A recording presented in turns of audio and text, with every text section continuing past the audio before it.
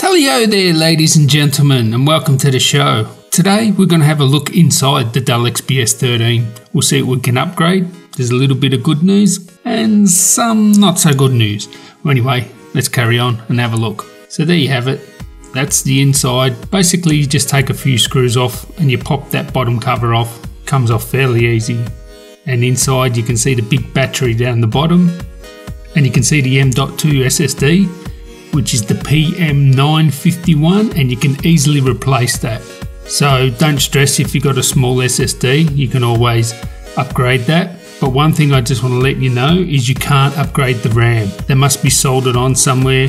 I can't see it unless it's hidden somewhere. So my advice to you guys, if you want a Dell XPS 13, get the one with the most RAM you can afford, because you can't upgrade it. So if you haven't checked out my full review of the Dell XPS 13, make sure you check that out. There'll be a link in the description.